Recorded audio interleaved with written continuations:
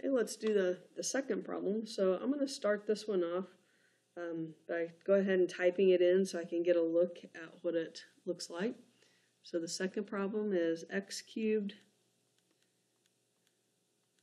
minus x squared minus 8x plus 12. So I'm going to hit graph just to kind of get a look. It looks like it crosses through -3, and it goes way up here and crosses through 2. If I wanted, I could extend my graph. I think I'm still just going to go by ones and let my graph kind of go off the page. Now, let's do this. Let's go ahead and find this top value so I can see how tall it is. So I'm going to find that maximum before I plot my points so I know if I need to go by ones or twos. So I'm going to hit calculate the maximum. And it says get on the left side. I can't really see the top of this. Let me see if I can find my cursor. There it is. So it must be way up there. I'm trying to get on the left side. Okay, there's the left side. And now it wants me to go to the right side. So I'm going to keep hitting right side until I can see my cursor again. There we go. And then I'm going to hit enter because I don't want to guess. So it looks like this thing's going to go up to about 18.5. I'm going to go ahead and write that down. I found the maximum is at -1.3, 18.5. So instead of going by ones on this, I'm going to go by twos. So this was at -1, 2, 3. So this would be about right here for -3. And it was at 2, so I'm going to put it right here. So I'm going to go by twos on this graph.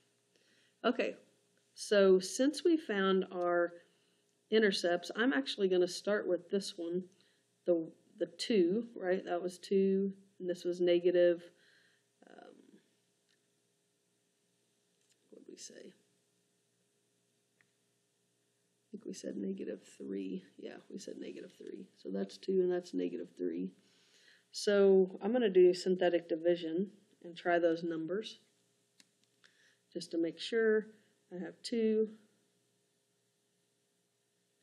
Even though we can see them on our calculator on the test, I'm going to make you show me that they actually work. So yep, that works. And then this would factor to x squared plus x minus 6, which would be x plus 3, x minus 2. So what happens is I have x equals -3. We knew that one. We had x equals 2, and we get x equals 2 again. So that means at the point 2, this thing is just going to touch. When you have a 0 twice, it just touches at that point. So since this is an x cubed, I know that it's going to go down, and it's going to go up for in behaviors. So as x approaches -infinity, x is going to approach -infinity. And as x approaches infinity, f of x approaches infinity. And I know that, so I know it's got to go up, come back down, and go up again. And since 2 happens twice, it has multiplicity 2, that's going to be a turning point. And we've talked about that before. The only thing I had left to find was the to put my maximum in, and we already found that was at -1.3 up here at 18. So that was 2, 4, 6, 8, 10, 12, 14, 16, 18. It was about right here.